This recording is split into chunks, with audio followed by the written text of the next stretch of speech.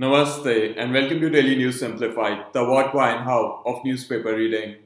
Now we would be analyzing the Delhi edition of the Hindu newspaper of 4th of January 2019, and the news that would be covered today is given on the screen, and the timestamp for the same is given in the description and the comment section given below. And so now with this, let us start with the first article. Now we have taken the lead editorial from the editorial page on page 8. Now what this article highlights are 5 issues that are required to be undertaken comprehensively within this year of 2019 so as India is able to achieve a sustained high growth rate. Now you have to understand that this editorial written by C. Rangarajan sir is extremely relevant with regards to your UPSC Civil Services examination. And based on that, we would also recommend that you also read this editorial. Now before moving forward in the analysis of this editorial, there are few points with regards to the analysis that should be made clear. The first aspect is that we're going to look at every concern in an individual manner. And the second point is that you should see this article from the perspective of GS paper 3 within the section Economic Development and within the subsection Indian Economy and issues relating to Indian economy such as of growth, development and of employment. And so now with this, let us understand the first concern that has been raised by the author with regards to investment ratio. Now before understanding the concern with regards to investment ratio, what you need to first understand is that the growth rate of a country depends on two aspects, first being investment rate and second being the productivity of its capital. Now to understand this further, what you need to first understand is what is capital output ratio, then we'll understand as to what is incremental capital output ratio, then understand what is inverse incremental capital output ratio, and after that it will give you an understanding as to what the author means by productivity of capital or its inverse incremental capital output ratio. Now what is meant by capital output ratio is that it is the amount of capital needed to produce 1 unit of output. So let's say you have a capital of rupees 50 which you can invest, and by investing this rupees 50 you're able to produce an output of rupees 5, whereby the 1 unit that has been produced by investing rupees 50 is worth rupees 5. And therefore your capital output ratio would be of rupees 10, whereby 10 rupees as investment is required to produce 1 unit of output. Now you have to understand that this capital investment includes both temporary investment and permanent investment, wherein let's say if you have spent rupees 30 to purchase an equipment, then this equipment would be available to you for the next 10 to 15 years.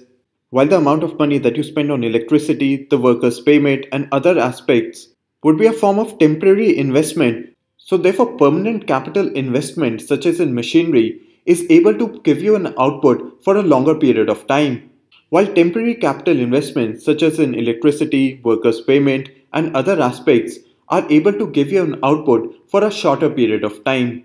And so therefore capital output ratio varies from industry to industry, country to country. And therefore as the author has highlighted, capital output ratio is a catch-all expression and depends upon multiple number of factors such as quality of labor and other aspects. Now the reason the capital output ratio is important with regards to measurement of an economy because it helps economic planners in understanding the required investment for achieving a particular amount of economic growth. So now let's say for an example, a country has a GDP of rupees 100 and the amount of money that this country invests is rupees 30. And let's say this country also has a growth rate of 6%, then the capital output ratio for this country would be rupees 5. Whereby what this means is that rupees 5 would be required as amount of capital to produce 1 unit of output in this country. And so therefore, let's say if India has a capital output ratio of rupees 5, while China has a capital output ratio of rupees 4, then it means that more amount of capital is required to produce 1 unit of output in India as compared to China. And so therefore the first significant aspect of capital output ratio is that a lower capital output ratio means that there is more productivity of capital. So let's say if the capital output ratio for India is rupees 5 and the capital output ratio for China is rupees 4. Now it means that 1 unit of output is being produced at rupees 5 in India, but is being produced at a lower cost of rupees 4 in China. And therefore what this means is that low capital output ratio means higher productivity in an economy. Whereby this brings us to the second aspect is how it is significant for understanding the investment required for growth. So let's say from this example itself, then for this same country to have an economic growth rate of 10%, It either has to make sure that its capital output ratio is reduced to rupees 3 or that its investment is increased to rupees 50. And it is through either of these aspects or a combination of both these aspects that this country can achieve an economic growth rate of 10%. And this is how capital output ratio is significant for understanding the investment required for a particular amount of economic growth. And it is based on this that we come to the second aspect as to what is incremental capital output ratio and what is inverse incremental capital output ratio. Now, incremental capital output ratio means the additional capital or investment that is required to produce an additional unit of output. Now again, going back to the first example, rupees 10 is required to produce 1 unit of output. And so therefore the additional capital that would be required to produce 2 units is known as the incremental capital output ratio. And therefore to produce the second unit, rupees 10 is again required. And therefore the total cost of producing 2 units becomes rupees 20. And therefore the capital output ratio is rupees 10. But if, let's say, to produce the second unit, only rupees 4 is being spent, whereby as we have already understand that there is a difference between permanent investment and temporary investment, whereby to produce the first unit, the permanent investment has already been taken care of, and therefore the amount that is required to produce the second unit only includes the temporary investment. And the only amount that you would be spending to produce the second unit would be on electricity, the workers' pay, and other aspects of temporary investment. And therefore what this does is that only rupees 14 is being spent to produce 2 units, and thereby this reduces the capital output ratio to rupees 8.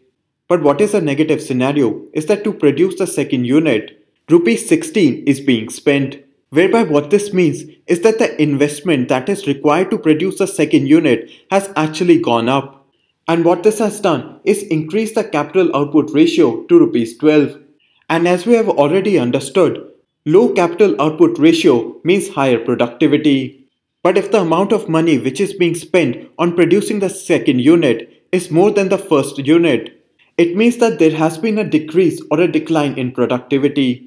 And it is within that context that the author is saying that inverse incremental capital output ratio is required, whereby a continued decrease in the capital output ratio means that India is having higher productivity. Therefore, what the author is recommending, whereby the amount of capital or investment that has been put in should lead to continuous higher returns. And this can be done by having a low incremental capital output ratio, wherein the additional capital or the investment required to produce additional unit of output continues to decrease over time. So let's say to produce the first unit, rupees 10 has been spent. To produce the second unit, rupees 4 has been spent. Then let's say to produce the third, fourth and fifth unit, again rupees 4 is being spent. And therefore to produce the sixth unit, the amount of money required should come down to rupees 3. And thereby it would lead to a decrease in the incremental capital output ratio. And so therefore up till here you've understood as to what is capital output ratio, what is incremental capital output ratio, and what the author means by inverse incremental capital output ratio. Now you need to understand all of these 3 basic theoretical concepts of economy, especially with regards to your prelims examination.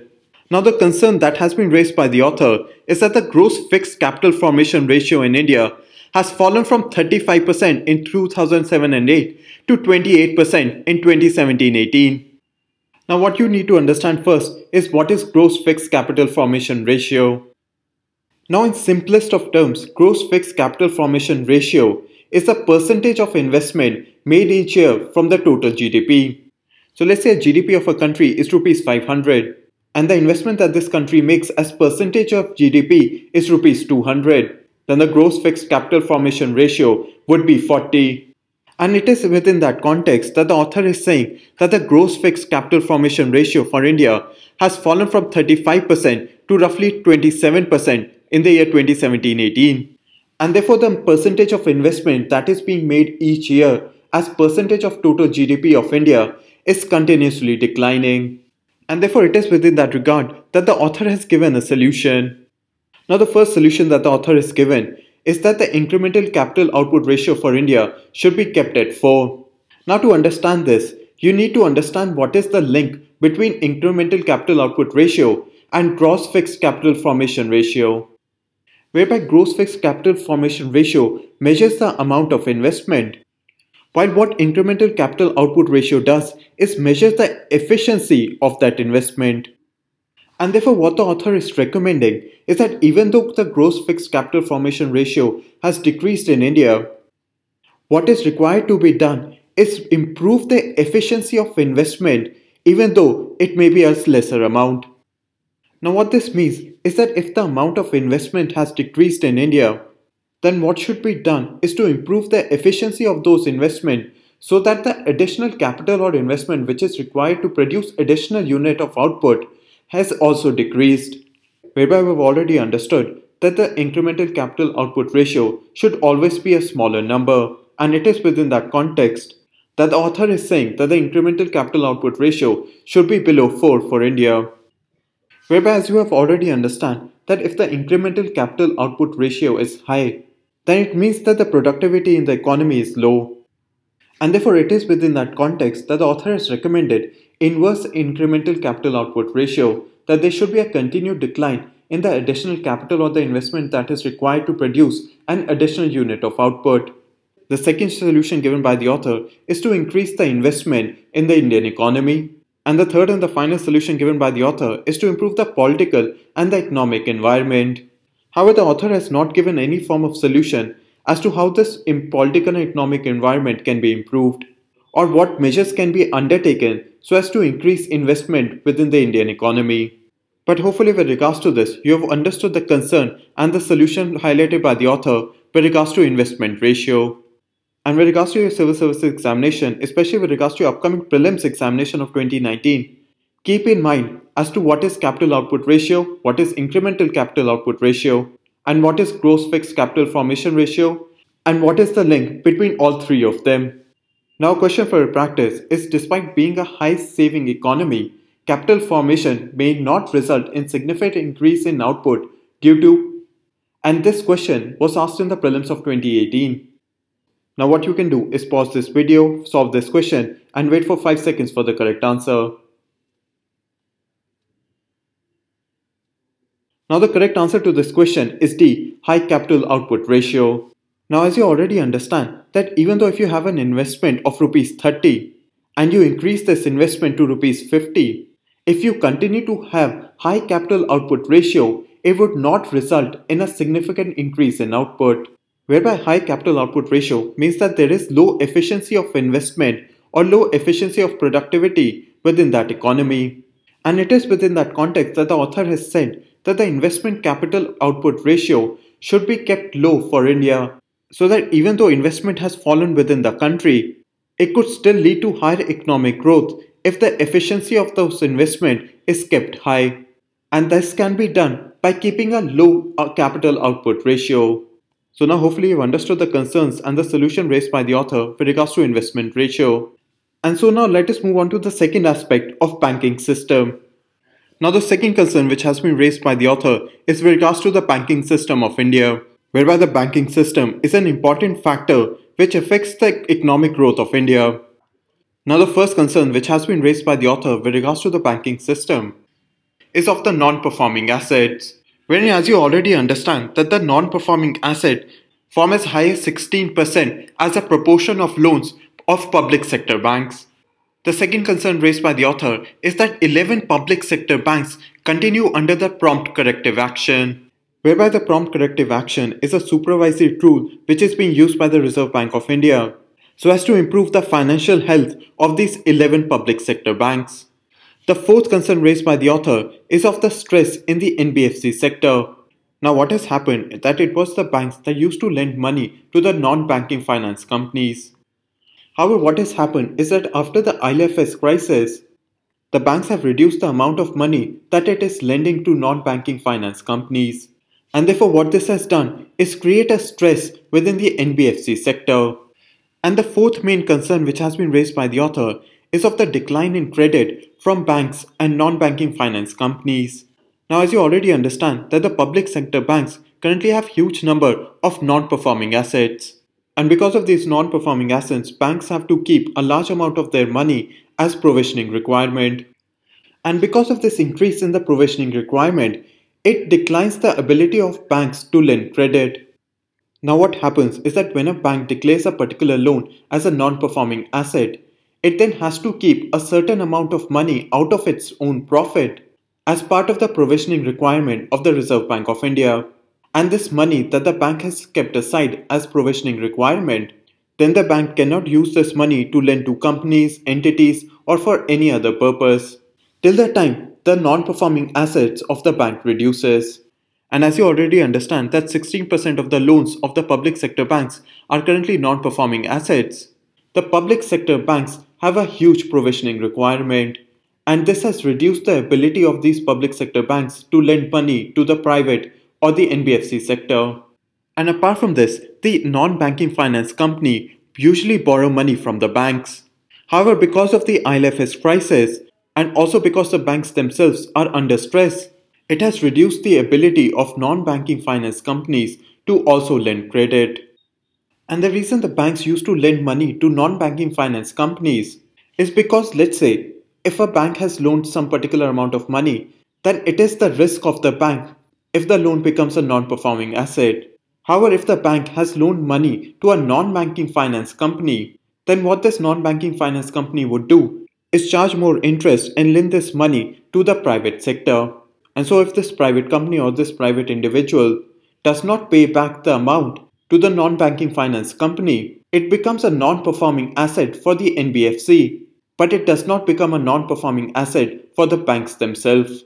And therefore what this does is it reduces the risk of the bank, whereby the bank transfers the risk to non-banking finance companies. However, what has recently happened is that non-banking finance companies themselves have taken a large amount of loans which have turned non-performing assets. And because of this, the non-banking finance companies themselves have not been able to pay back the money to banks. And therefore the loans that have been lent by the banks to the NBFCs have become non-performing assets, which was the same case which happened during the ILFS crisis, whereby the banks which had lent money to the non-banking finance company ILFS turned non-performing assets. And this happened because ILFS had lent money to the private sector, which became non-performing assets, and because of which it was not able to pay back the bank. And so the loans which the bank have lent to ILFS also became non-performing asset. And because of this, there has been a decline in credit from both the banking and the non-banking finance sector. And therefore, one of the major concerns with regards to decline in credit is that there has been a decrease in private investment. And this is because individuals and businesses are not able to take loans from banks and non-banking finance companies, and therefore they're not able to borrow money to set up factories. And this has led to a decline in private investment within the manufacturing sector in India.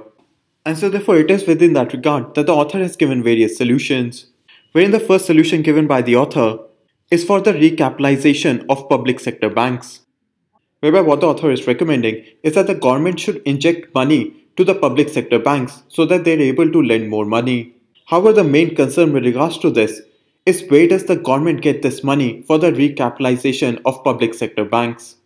The second solution given by the author is again to provide more capital to those banks which are outside the PCA network or outside the prompt corrective action of the RBI. Now, most of the banks which are under the prompt corrective action of the Reserve Bank of India are public sector banks, and therefore when the author means to provide capital to banks which are outside the PCA network, it can also be included to mean provide capital to private sector banks. Since the private sector banks in India have a lower non-performing asset ratio as compared to the public sector banks. And these are the two main solutions which have been given by the author, whereby pumping more money to public sector banks, whereby if public sector banks have more money to lend, then they can provide more credit to private companies, and therefore the private companies can undertake private investment, and therefore the growth rate in the industrial and the manufacturing sector would improve. Now, based on this explanation, a question for your practice is which of the following reduces the ability of banks to lend credit? Now, what you need to do is pause this video, solve this question, and wait for 5 seconds for the correct answer. Wherein the correct answer to this question is A, 1 and 2, whereby banks, if they are put under the prompt corrective action or their provisioning requirement has increased, then it reduces their ability to lend credit. However, if the banks have been recapitalized, it is one of the steps through which bank can lend more money. And therefore the correct answer to this question would be A, 1 and 2. So now hopefully you've also understood the concerns and the solutions given by the author with regards to the banking system. Now let us understand about the third and the fourth concern which the author has given together. One being employment growth and the second being current account deficit. Now there are 5 main concerns which the author has highlighted with regards to employment growth. Wherein the first concern highlighted by the author is that there is unreliable employment data. Whereby what the author is saying that the employment data in the organized sector is still reliable, but the employment data in the informal sector is not satisfactory. And therefore we have unreliable employment data. The second concern raised by the author is of jobless growth. Now the author has highlighted that India is still growing around 7%. However, there has been no corresponding growth in employment. And there are 2 main reasons as to why the author thinks this is happening. Wherein according to the author, employment growth can occur either as a result in increase in investment or because of better utilization of existing capacity. However, with regards to increase in investment, what is being seen in India is that there has been a decline in private investment. And with regards to better utilization of existing capacity, it only leads to a marginal increase in employment. So now let's say if there are 100 people which join the workforce every year, only 50 new jobs are being created every year. And therefore there is a requirement for an increase in private investment so that the number of new jobs which are created in India also increases. And the second aspect to this is that let's say a company is already employing 10 people. So if one person leaves, then this company employs another person. However, this does not cause any increase in the employment growth. And what is required is for this company to further expand, whereby year on year basis, it may increase its employment number. So that if this year it is employing 10 people, then in 2020 it should employ 12, and in 2021 it should be employing 14 people. However, what the author is highlighting is that both of these aspects are not working, and this has led to a jobless growth within India. The third concern raised by the author with regards to employment growth is that there has been low investment in labor-intensive sectors. Now, one of the most labor-intensive sector in India is the construction sector. However, as you already might be aware, that several of the construction companies have become non-performing assets. And therefore, because of this low investment in the construction sector, fewer people are being employed in one of the most labor-intensive sectors within India. The fourth point highlighted by the author is of the slowdown in the IT and the financial services sector. Now what the author is highlighting is that between 2004 to 2010, there was rapid growth in employment because of the information technology or the IT and the financial services sector. But what has happened now is that both of these sectors have slowed down. And therefore what is happening is that the educated people such as engineers, management graduates and other individuals who used to be employed in the IT and the financial services sector have not been able to find opportunities within both of these sectors. And it is within that continued format that there has been a slowdown in the export sector of India also, wherein because of the ongoing trade war and the increased competition from several other countries of Asia, Africa, there has been a slowdown in the export sector of India, wherein one of the major export sector of India is the textile sector, which is also a labor-intensive sector. However, because of the competition from Bangladesh, Vietnam and several African countries, the textile sector in India has not grown at the same growth rate in which it has grown in the last decade, whereby the textile sector has not been able to give as many opportunity of employment as it had been able to do so in the past decade. So now hopefully you've understood the 5 concerns which have been raised by the author with regards to employment growth. Now there are 2 main solutions which have been given by the author with regards to employment growth, wherein the first solution by the author is to increase the private investment, whereby we have already understood is that by solving the banking crisis, it can lead to an increase in private investment, and by increasing private investment, it could lead to employment growth, whereby the author has said that the revival of the banking system, even from the point of view of employment, is the key factor for the pickup of investment.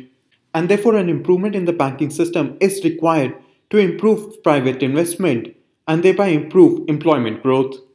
Now the second solution highlighted by the author is for government intervention for the export sector, whereby as you already understand that government runs several export promotion schemes. wherein one of the export promotion scheme is the Merchandise Export Incentive Scheme. Wherein apart from this, the Government of India also runs several other export promotion schemes. So now hopefully you've also understood the two main solutions given by the author with regards to employment growth. Now let us understand the fourth problem which the author highlights with regards to the current account deficit. Now current account deficit in the simplest of terms means when a country's total imports are greater than the country's total exports, whereby the author has raised concerns. First is with regards to the depreciation of the rupee due to the increase in crude oil prices, and secondly due to the capital outflows that have been happening from India. Now as you already understand that the rupee has depreciated from rupee 60 to rupee 70 within the past year as compared to the dollar, wherein $1 is now worth around rupee 70 while a year ago it was worth around rupee 60. And what this does is increase the current account deficit for India, whereby to import oil and other commodities, India has to pay back in dollars. But because the rupee has depreciated, India would require more rupee so as to buy more dollars. And therefore it increases the total amount that India spends on its import. And since the total imports would increase, it would increase India's current account deficit. However, you also have to understand that because of the rupee depreciation, the exporters in India would also be earning more, whereby an exporter used to earn rupee 60 when it used to sell a product for $1. However, that same exporter would now be earning rupee 70 for selling a product on $1. And therefore this also increased the total export value of India. But you need to understand that India's import is more than its export, whereby gold and oil are one of the largest commodities that India is importing. And especially because of oil, whose prices have risen in the past 1 year, the total import bill for India has increased drastically and thereby has increased India's current account deficit. The second concern raised by the author is with regards to foreign portfolio investment, wherein what used to happen is that investors from the United States, Europe and several other countries used to invest in India because they would get a higher return on their investment. However, what is happening now is that the economies of the United States and several European countries have started to improve, and therefore these investors from the United States and Europe who used to invest in India have now shifted their investment to the US and the European markets, and therefore this has caused an outflow of foreign portfolio investments from India, since they are getting a better return in the US and the European market. And apart from this, this has also led to a decline in foreign direct investment, since they have shifted their investment to the US and the European markets. Now these were the two main concerns highlighted by the author with regards to the current account deficit. Now there are two main solutions which have been given by the author. The first is to increase exports, which is required to keep the current account deficit at a manageable level. And the second solution given by the author is to contain imports, whereby according to the author, India needs to decrease some of the large imports so as to reduce India's current account deficit. However, you need to understand that the author has not highlighted on how the exports can be increased and how the imports can be contained. So now hopefully you've understood the concerns and the solutions given by the author with regards to the current account deficit. Now let us move on to the fifth and the last concern that has been highlighted by the author with regards to agrarian distress. Now the first thing that you need to understand from this is what is agrarian distress and how is it different from rural distress. Now when we say agrarian distress, it means the weak economic conditions of those with livelihood in the agriculture sector. While when we say rural distress, it means those who have a weak economic conditions which have livelihood in rural areas.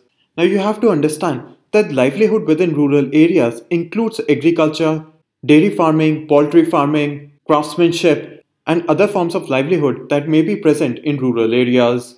While agrarian distress specifically deals with the livelihood of those who are engaged in agriculture. And therefore this is a common difference between agrarian distress and rural distress. And if a question is asked in the mains examination with regards to agrarian distress or with regards to rural distress, keep in mind that both of these are different. And you should not only focus upon farmer distress when talking about rural distress. However, the author in this article particularly deals with agrarian distress. Now the first concern with regards to agrarian distress that the author has highlighted is low prices which are given to producers or the low prices of agriculture products which are then given to farmers. Wherein the author has highlighted that the fall in prices of agriculture product reflects an increase in output. And apart from this, low prices of agriculture products greatly benefits the consumers. And what the government is generally trying to do is ensure that the prices of vegetables, especially onion and several other essential agriculture products, is kept low for the consumers.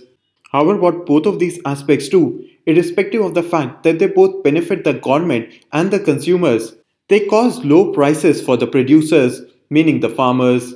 And these low prices to the farmers becomes one of the major reasons for agrarian distress, whereby it causes weak economic conditions of those who have livelihood within the field of agriculture, especially farmers. The second main concern with regards to agrarian distress, which has been highlighted by the author, is of weak government procurement, wherein as you already understand that the government pays a minimum support price for particular agriculture products. However, what is happening is that this MSP is not enough to ensure a proper livelihood of the farmers. And apart from this, the government is not able to procure enough of the supply of essential products that are given to the market so as to decrease the oversupply. And apart from this, the government does not have enough physical storage areas so as to reduce the oversupply of particular agriculture products, which causes low prices for producers. The third concern raised by the author is that various short-term solutions such as loan waivers are being implemented by the government, and therefore it does not address the fundamental problem with regards to agrarian distress, which is to increase the productivity and enable farmers to achieve increased output and better prices, whereby loan waiver does not help with the increase in productivity, or neither does it enable farmers to increase their output and achieve better prices. Now, with regards to these concerns, the author has provided three solutions. Now, the first solution provided by the author is that the government should intervene so as to reduce the oversupply of agriculture products, wherein what the government can do is store these products during phases of overproduction and then release the products when the supply chain becomes normal. And therefore, what this would do is not decrease the prices of these agriculture products for farmers due to oversupply. The second main solution given by the author is of land consolidation, wherein the farmers have to think in terms of consolidation of land holdings, whereby this can increase the productivity of that farm and also improve the income for those farmers. And the third and the final solution given by the author is of value added production, wherein farmers should also produce various higher value added products such as vegetables, wherein if a farmer is producing wheat, then it could also ensure that there are small patches of vegetables, fruits, and other aspects which provide a better return in the market, and thereby this can increase the total income of the farmer.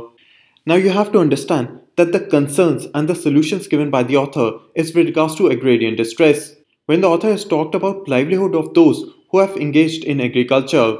However, when we talk about rural distress, one of the solutions which is given to reduce the farmers' distress is that farmers can also engage in poultry farming, dairy farming, and other aspects of livelihood that occur in rural areas.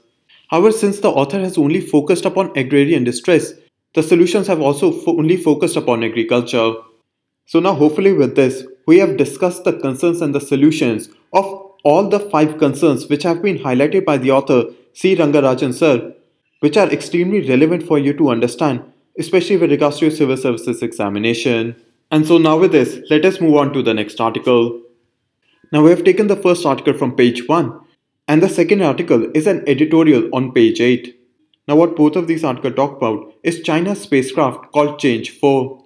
Now you have to understand that for simplification within this explanation, the pronunciation of this space probe of China would be referred to as Chang'e.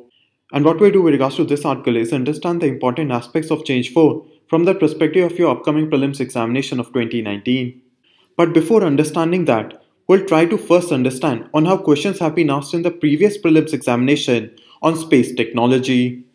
Now, if you take a look at the prelims examination paper of 2017, wherein a question was asked as to what is the purpose of the Evolved Laser Interferometer Space Antenna or ELISA, wherein the correct answer to this question would be B, to detect gravitational waves, wherein ELISA is a proposed mission of the European Space Agency, and it is within that context that the purpose of the Kepler Space Telescope becomes relevant for your prelims examination. Now after this, if you take a look at the prelims examination paper of 2016, a question was asked as to what is greased lightning 10 or GL10 which was recently in the news, wherein the correct answer to this question would be A, an electric plane tested by NASA. Apart from this, a question was asked on AstroSat, an astronomical observatory which was launched by India, wherein the correct answer to this question is D, neither 1 nor 2. And apart from this, a question was asked with regards to the Mangalyaan which was launched by ISRO, wherein the correct answer to this question is C, 1 and 3, wherein India is not the second country to have a spacecraft orbit the Mars after USA, wherein India is the fourth country after the United States, Soviet Union and the European Space Agency. So now hopefully you've gotten a context as to how questions are asked in the prelims examination with regards to space technology. Now what has happened is that China has become the first country ever to send a rover which has soft landed on the far side of the lunar surface. Now this rover has landed in the Van Karaman crater which is located on the far side of the moon. Now the second aspect that you need to understand about this is the significance of this China's probe, wherein the first purpose of this mission is that it would study the radio environment on the far side of the moon and thereby lay the groundwork for the creation of future radio astronomy telescopes that can be placed on the far side of the moon. And what is generally happening is that it is the near face of the moon which always faces the earth. And because of this, the far side of the moon is shielded from the radio noise of earth. Whereby let's say if this is earth, then the near face of the moon continues to face us. And so when we send a radio signal, it always sees the near side of the moon. And because we only see the near face of the moon, the radio signals which are sent from earth are not able to reach the far side of the moon. The second aspect of this mission is that it will study the respiration of seeds and photosynthesis on the moon. The third aspect of this mission is that it will pave the way for the country to deliver samples of moon rock and soil to Earth, whereby China is also going to launch Chang'e 5 and Chang'e 6 spacecrafts to the moon. And therefore this mission of Chang'e 4 will allow China to make sure that the upcoming space missions of Chang'e 5 and Chang'e 6 would be able to deliver the samples of moon rock and soil back to the Earth. And the fourth and the last purpose of Chang'e 4 is that the lander will characterize the region's geology and the composition of rock and soil. Now the last aspect that you need to understand is why does only one side of the moon faces Earth? Now this is because of a phenomena called tidal locking, whereby it is a situation when an object's orbital period matches its rotational period. And an example of this is our own moon, whereby the moon takes 28 days to go around the Earth and also takes 28 days to rotate once around its axis. And what this does is that it results in the same face of the moon always facing Earth. Now these are the main aspects that you need to remember for your upcoming prelims examination of 2019 with regards to Chang'e 4. Now a question for your practice is consider the following statements, and as you already understand, pause this video, solve this question and wait for 5 seconds for the correct answer. Now the correct answer to this question is B, 2 only, whereby China is the first country to soft land on the far side of the moon. However, China is the third country overall to soft land on the moon itself, whereby the countries which have landed on the moon are the United States, the Soviet Union, the third being China, and India, based on this Chandrayaan 2 project, is ensuring that India would become the fourth country in the world to achieve soft landing on the moon. However, as of now, there have been only 3 countries in the world which have softly landed on the moon. And China is the only country in the world to have soft landed on the far side of the moon. And so now with this, let us move on to the next article. Now as we have already discussed some of the articles in depth that were taken in daily news headlines, now let us understand some of the other articles in brief which were also taken in daily news headlines or DNH. Now the first news that has also been taken in daily news headlines is with regards to Trump's statement on India's cooperation within Afghanistan. Now what Donald Trump has said that India has only built a library in Afghanistan and is currently not undergoing effective capacity building within Afghanistan as compared to the United States. Now some of the major Indian projects within Afghanistan is the construction of the Afghan parliament within Kabul, the construction of the Surbai 2 hydroelectric power plant, the construction of the Shatut Dam, the construction of the Salma Dam in the Herat province, the construction of the Dalram-Zaranj highway which connects the major highway of Afghanistan with the Chabahar port, Apart from this, India is also forming an optical fiber network within the major cities of Afghanistan. And apart from that, India has engaged in over 100 high impact projects across Afghanistan, such as the construction of libraries, construction of schools, construction of colleges, training of police officers, training of Afghan cricket team, apart from various other high impact projects which India has undertaken. And based on that, India has spent over $2 billion in development projects within Afghanistan, whereby India's development aid within Afghanistan is one of the largest among the Asian countries. Apart from this, one aspect which has also been highlighted that India has said that it does not send soldiers abroad except for UN supported peacekeeping operations. Now, one of the demands of the United States is that India should send its soldiers to Afghanistan. And based on this, India has always said that India only sends soldiers for UN supported peacekeeping operations. However, you need to understand that this news is not that relevant with regards to your UPSC examination, wherein the most that you can do is remember the major projects that India has undertaken in Afghanistan and remember them for your prelims examination of 2019, wherein if it is asked as to where does the Dalram Zaranj Highway or the Shatut Dam or Salma Dam or the Surbai 2 electric power plant are located, then you should know that they are located within the country of Afghanistan. And so thereby moving onward, we have already discussed in depth with regards to the Chinese space probe called Chang'e 4. And so thereby moving onward, now one of the other news that has been taken in daily news headlines is with regards to Supreme Court reviews the suit against Nestle. However, the only aspect that you need to remember from this is that under the Consumer Protection Act of 1986, it allows both the center and the state, or either a person in their individual capacity or any representative on the interest of the consumer to file a complaint in the consumer forum. And therefore what you need to understand from this is that it is not only for the victim who can file a complaint in the consumer forum, whereby the state government, the central government, or any representative on behalf of this victim can file a complaint in the consumer forum under the Consumer Protection Act of 1986. And this is the only aspect that you needed to remember from this article. And so thereby moving onward, the second article we'll look at is from page 7, whereby RERA will be toothless without judicial powers. Now what is happening is that the several real estate regulatory authorities want the government of India to increase their power. However, to empower RERA with these powers, the RERA Act would need to be amended. However, what you need to know is that this news is currently in transition, wherein let us wait and see as to whether the government of India moves forward with the demand of the real estate regulatory authorities to increase their power. Now, another news that has also been taken from page 7 is with regards to the Kadaknat chicken. Now, we're not going to discuss the aspects of the Kadaknat chicken, and what you can do is try to answer this question, and the correct answer to this question would be given in the end section of this video. And so now moving onward, from the editorial page on page 8, we have already discussed in depth the hope with concerns in 2019, or the issues that have been highlighted by C. Rangarajan sir. Now the second editorial which has been taken from the editorial page is with regards to the Sabrimala judgment, whereby what has recently happened is that two women have entered into the Sabrimala temple based on the order of the Supreme Court.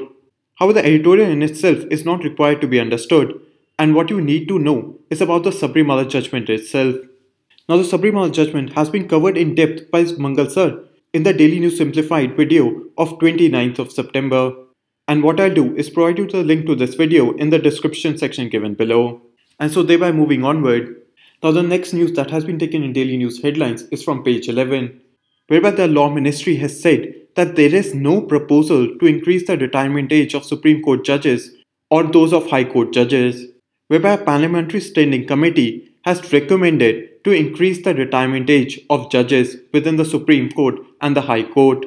Now the only aspect that you need to understand from this article is that it is under Article 2017 of the Constitution of India, which provides the maximum age for a judge, which is 62 years, and it is also under Article 224, whereby no person appointed as an additional or acting judge of a High Court shall hold office after attaining the age of 62 years.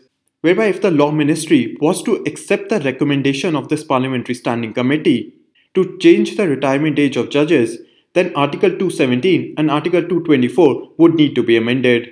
However, the Law Ministry has said that there is no proposal as of now, and so thereby moving onward. Now the last news for analysis for today is from page 13. With regards to FDI rules for e-commerce have not allowed foreign direct investment in inventory-based model or multi-brand retailing.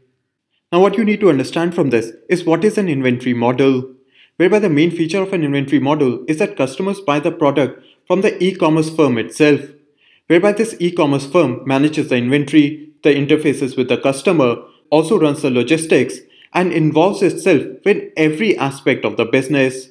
And an example of the inventory model of e-commerce is Alibaba from China.